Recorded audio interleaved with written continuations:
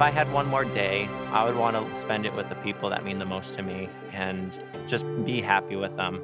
First, I would start by just thanking God for another day and thank Him for letting me live as long as I have. I'd be afraid that I wouldn't have done everything that I needed to do, or that, I left something undone or something like that.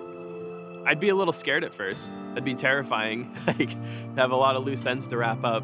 Go on a picnic. That's what we always did growing up, every summer.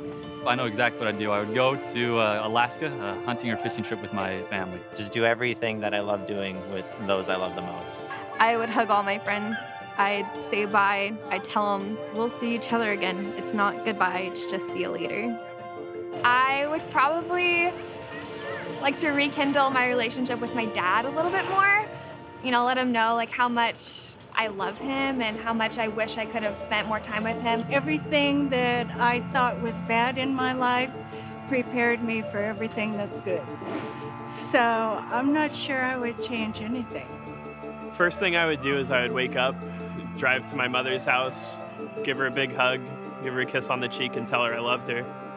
Walk up and down the beach, probably go in the water the last bit. I'd probably sit down at my piano and just play and play and play. If I had one more day to live, I would give my wife a big kiss, tell her how much I loved her. If you have one more day, you'd share it with the ones you love because you want them to remember you the way you are. I'd want to be with my family. I want to tell them that I love them. I want to talk with my kids. I'd want to talk with my grandkids. I'd want to spend some time with them. I want to tell them about what's important. I talk to them about my faith.